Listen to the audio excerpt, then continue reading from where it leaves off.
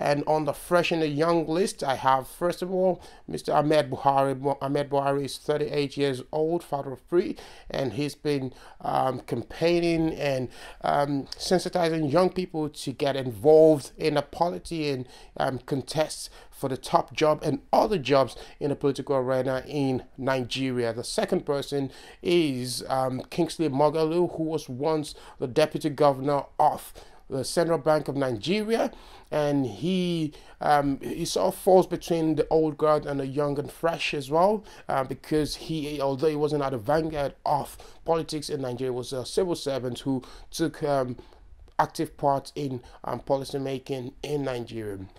The third is Fela Durotoye, who's an articulate, motivational speaker.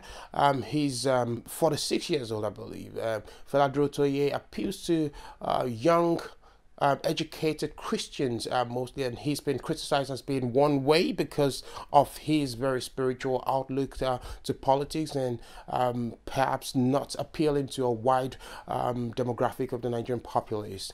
And also, I have Nike Roberts, who is US based, a lady who was indicated, and she's the first lady that has come to my attention who's indicated her intention of running for the #1 job.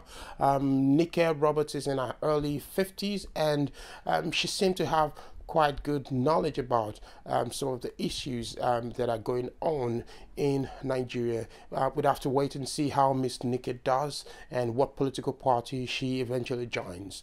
And finally, I have none other than the publisher and CEO of Sahara Reporters, who was erstwhile student union president at the University of Lagos, none other than Omoyele Sowore. He's really taken the whole game to a next level, having been on campaign trail, holding town hall meetings and meeting some of the dignitaries in Nigeria, taking his intention to the Nigerian people through social media and of course his Sahara Reporters. So that's all I've got for you today. I hope you've enjoyed this. Just keep watching out for more information on Panaf TV, and if you haven't liked or shared, please like and subscribe and share this video as well. Thank you very much. My name is Benga Afolabi.